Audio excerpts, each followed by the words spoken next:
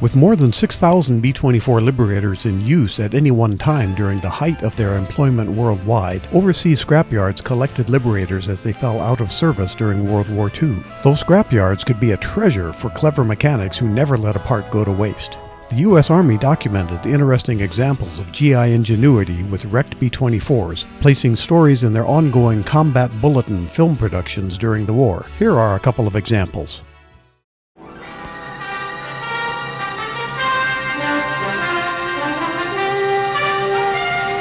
Salvaging the parts of B-24s and other aircraft wrecked beyond repair is nothing new. But an Air Corps quartermaster outfit with the 15th Air Force in Italy has given a new twist to the use of scrap metal from the busted-up planes. That's a mess tray he's outlining on a piece of duraluminum selected from a heap of discarded metal.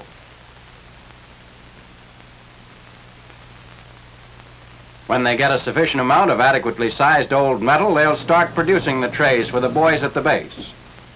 What is taken away for this purpose actually makes only the slightest dent in the scrap pile, the bulk of which is returned to the States to be sold.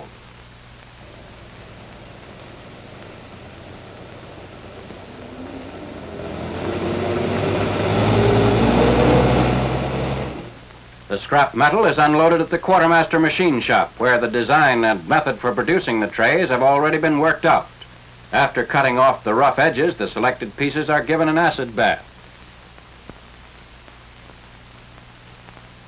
A tech sergeant with experience as a die maker perfected the mold, and the rest is as simple as all this. The press is, of course, standard equipment belonging to the machine shop.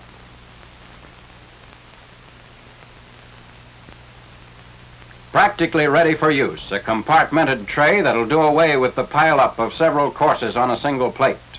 Surface dirt is removed, rough spots trimmed clean, and the tray is ready for issue at the next mess call. Old mess kits are turned in for the new serving tray. It makes things easier all around in dishing out the grub as well as receiving and eating it. A lot pleasanter than disentangling the spam from the string beans in the bottom of a mess kit.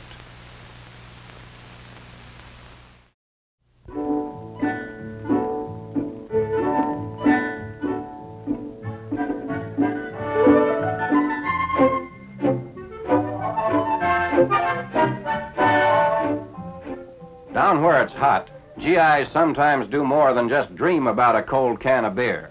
Here's a refrigerator made of airplane parts salvaged on quaduline. 2 layers of paneling from a wrecked B-24 form an air-insulated case.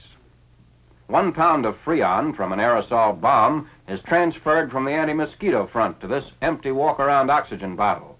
A valve controls the distribution of the flit turned refrigerant. The junk Liberator, which donated the case, also kicks in a de-icer motor. The motor pump builds up pressure in the refrigerant. That liquefies the gas. When the compressed liquid in the bottle is released into the coils, the lower pressure lets it vaporize back into gas, but cold.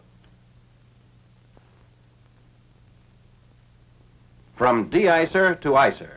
That's the story of these salvaged fuel lines doing as coils. Operating in them, the pound of chemical refrigerant will last as long as the island-made frigid air. Snacks from the States used to spoil as soon as opened, but not now. And in the freezing units, where ice cube trays belong, eggs promoted from the natives keep fresh.